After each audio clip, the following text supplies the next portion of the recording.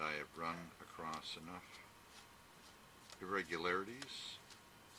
I thought it warranted some documentation. General interest. First, I should point out, which I believe I neglected earlier, this book was sewn on cord, very typical, recessed cord at that. You can see the cord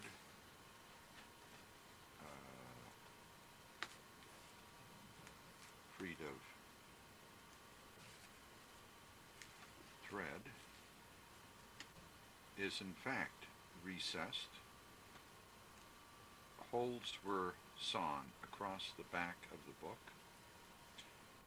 the kerf of which was sufficient to allow, in this case, a very thin piece of twisted fiber in the form of a cord to be drawn into the kerf with nothing on the surface apparent. In other words, it was drawn in and the cord becomes flush with the back of the book, called a recess cord, as opposed to a raised cord. That's another story. At any rate, in this case, the cord acts as a tie-in. When you sew one signature to the other,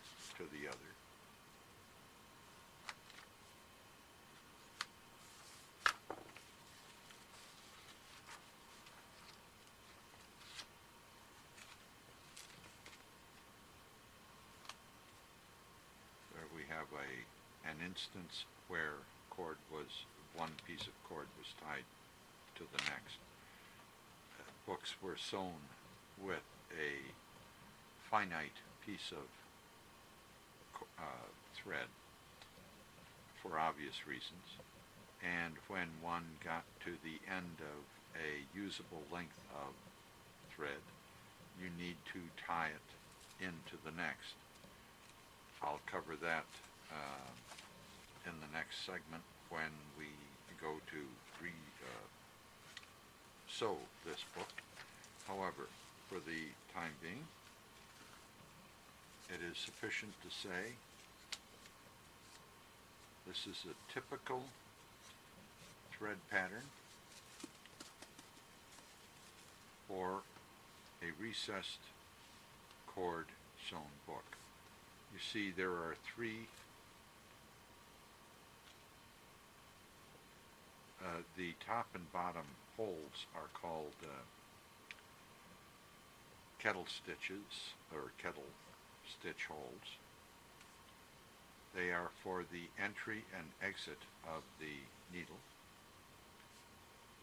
The actual holes themselves are of such degree as to permit this light cord to be drawn completely in to the recesses. So when the book is closed and flat, there is nothing protruding. That is called recess cord. I do not personally advise or actually do cord at all, whether recessed or raised. I believe tape, cloth tape, is a much easier and substantial, long-lasting way of sewing a book together. One of the things I wanted to show you, when a book is sewn together and then backed, it is rounded with hammer blows. You press the text block together and then use glancing blows, and again we'll see that later when we come to reback this book. You spread the spine edge of each signature with glancing body blows from a hammer. Starting from the center and working out so that you spread the swell of the spine. It has a swell because of the added thickness of the thread. You spread the swell of the spine around, and they're called shoulders, the excess, which works out perfectly for the overall design of a book. The boards then take up the extra thickness created by the shoulder, and in the end you have a board which fits perfectly, ideally, with the thickness of the swell of the spine. That being said, one of the problems of doing that is the next thing you do is coat the spine, the newly rounded spine, with adhesive.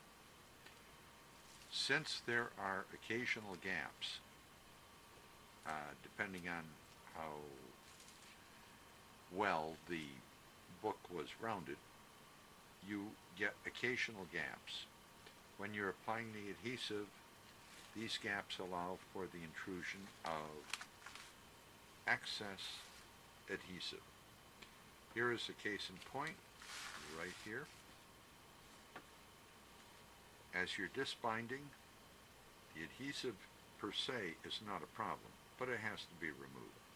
One of the easier ways of removing it is, as you come to a fresh, you've just removed one signature, you come to a fresh signature still bound in, take your, again, palette knife, your single bevel knife, and this is the easiest and quickest way of removing any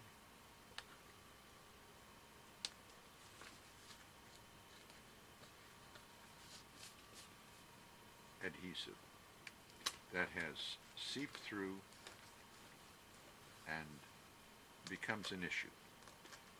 Every surface has to be relatively clean. You are not dotting every I, you are not crossing every T in practical book restoration. You do cut corners on occasion. This is one corner you do not cut, in my opinion. You make sure every surface is clean before any adhesive, any new adhesive, is applied. That is the only way you're assured of maximum longevity. Again, rule of thumb, think about what you're gluing to what, or pasting to what. If I were to leave that little residue of adhesive there and put new adhesive on top of it, I would not be adhering whatever to paper. I would be adhering whatever to the old residue. The old residue has a very limited, given its age and the already present wear and tear. It has very limited longevity, which compromises your efforts to adhere whatever to it. So, clean surfaces are pretty important.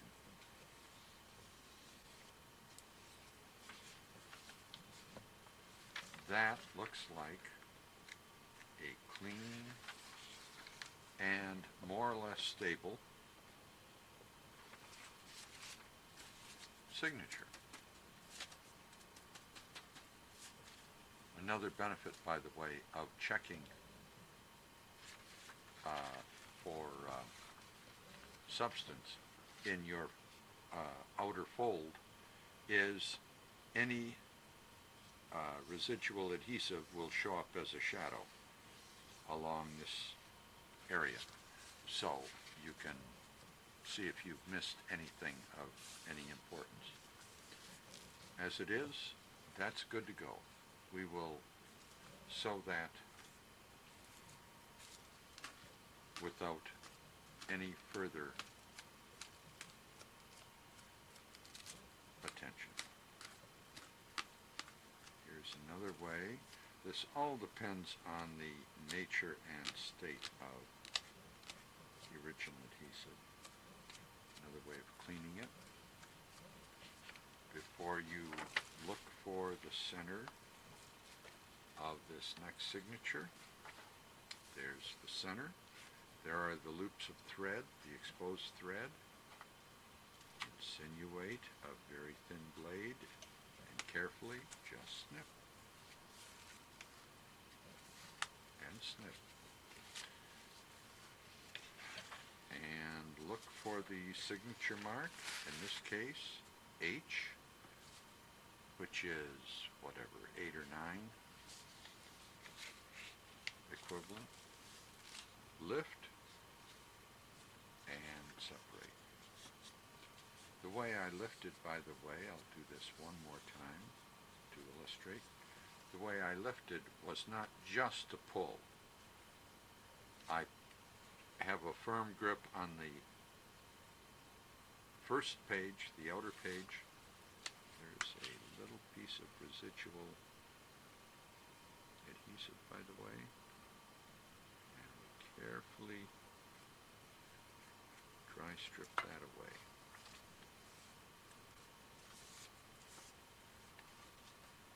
I have a firm grip on the first page. I put my thumb firmly on the last page, and in such a way that when I pull back, it is going to maximize stress at the very point of adhesion. Not at the front, not at the back, but at the very point of adhesion. That gives you your best chance, no guarantees, but generally speaking, that will give you your best chance of a clean break. I'll do it one more time. First we'll just see how much of this old stuff we can get away, and that's good. We go to the center, look for the exposed thread. There it is. There's another place where the last length of thread was joined to the next length of thread. That's very common in any hand-sewn book. You'll see me doing it when it comes time to sew this particular item. You can only work with a certain length of thread. It varies, of course, with individuals and items, but you can only practically work with a finite length of thread. So periodically in the course of sewing a book, you will need to join one end with the new end to continue on with the sewing in an unbroken thread. We'll get into how do you do that conveniently a little later. So there is the thread, and this is ready for detachment. There is your signature mark. There's no doubt in my mind. This is the last page of this signature. There's proof. This is the first page. So, grasp with these fingers firmly the last page, and then I like to bend in the last page, hold it firmly with my thumb, and when I pull back, I am putting maximum stress on this last page. That tends to find the weakest point along this fold and break it free of the old adhesive. Then you run your fingers along, make sure it's all nice and clean. There's a little bit. And that is a nice clean signature ready for resewing. No problem. Here you see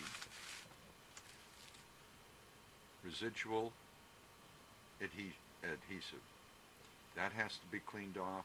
That's not just going to fleck off. That's a little much. So we again use shall we say, a glancing stroke with a paring action. Very similar to using a plane on a block of wood. Same technique. This is single bevel. I'm using the flat side along the paper, using the beveled side to catch the edge of the adhesive and lift it off. And since it's very brittle, it should be very straightforward to clean it off. There's a clean edge. Again, we go to the center, find the exposed thread, cut the loops, look for the next signature mark, in this case K. Make sure it's all nice and clean and break it free. Clean off any remaining adhesive, and there again is a nice clean signature ready for resewing. And it's as simple as that. You simply exercise patience, take it one signature at a time, and continue through